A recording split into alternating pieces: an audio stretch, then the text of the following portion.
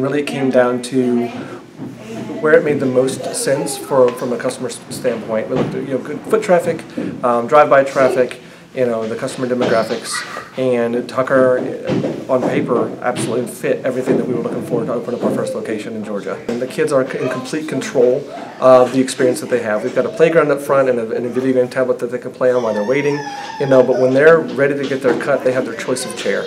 They can come in and choose either a Spider-Man or a princess or a tractor or a fire truck, and they tell the stylist which chair they want to sit in. And the stylists have got to be completely adept of being able to get a great cut with a kid that's moving and crying and kicking and squirming and doesn't want to be touched around the neck because it's all ticklish. They're scared of the clippers, they're scared of the scissors, and the biggest thing is about the atmosphere that we create for the parents. We're not going to make them feel put out or embarrassed because their kid is crying and screaming.